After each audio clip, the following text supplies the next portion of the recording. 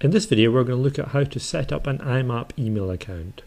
To do that, we have to carry out various stages. First off, we need an email client. This is a piece of software that allows us to send and receive emails.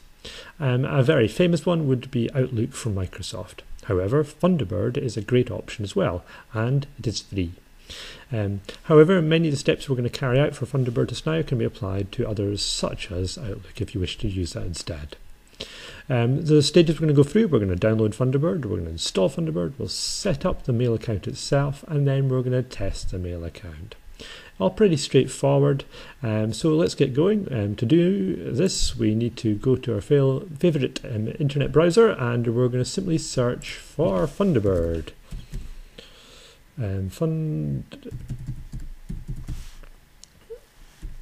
And in the search results, it would generally be at the top, and you can tell it kind of looks like this here. This is the icon we want. Thunderbird, free your inbox. So let's click on that, and we're immediately going to be presented with the option to download, and generally you can go straight away and do that.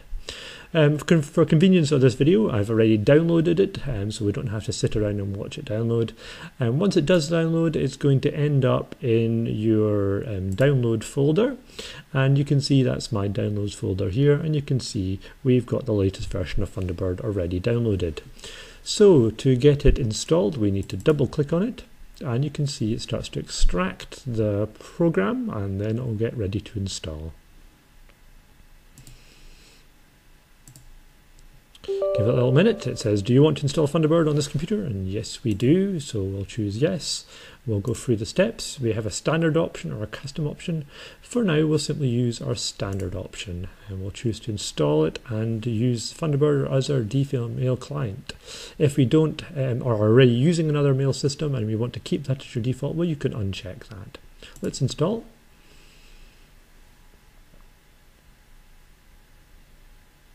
You can see the icon appearing on our desktop there, and we have the option to immediately launch Thunderbird right now, and we're going to choose to do that.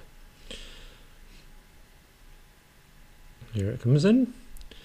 So when landing here, it's trying to get you to donate straight away. Thunderbird is a free piece of software. However, it does cost money to develop and keep up to date. So they are encouraging you to make a small donation if you wish to use the software. We're not going to on this example, but if you are using it regularly, it's certainly a good thing to do.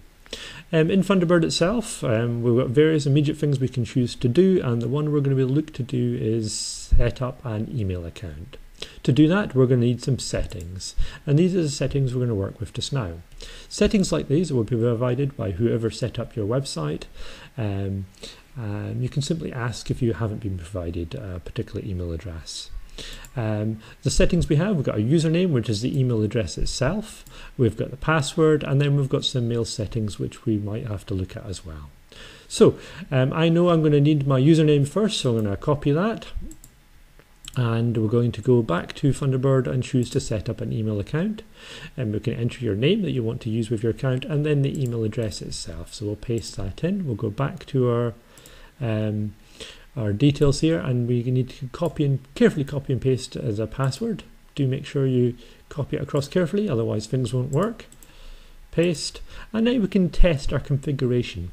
For any reason, if it doesn't work, we do have the option to manually enter details as well, so that's an option. So let's click continue and see if it can find our details. It says configuration found by common server settings. However, there is a common mistake it makes is the username, and you can see that it's saying contact here. That isn't my actual username, and it does catch a lot of people out. So let's correct that. We're going to go to configure manually, and it'll allow us to check our settings. I know that the username, if we go back to our settings here, the username is the email address itself. So we're going to copy that across and replace that here, and that should work. We need that both for incoming and outgoing to be that username there. Other settings all look fine just from experience, but you can check if you wish to review and compare what says here against what says here.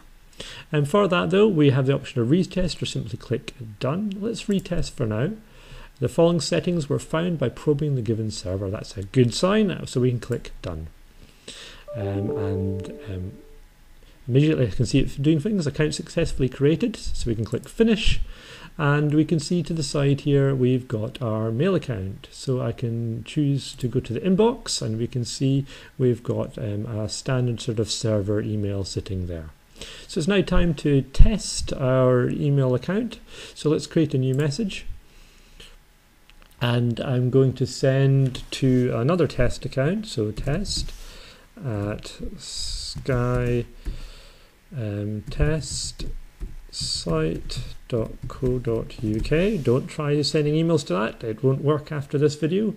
And we're going to go test 1, and we'll write test 1, and it all looks fine there, so I'm going to click send.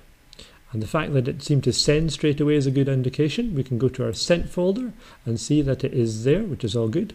I'm now going to minimize this down, our Thunderbird client, and I'm going to go to webmail for this test account, and we're going to give the option to refresh, and we can see the email has arrived.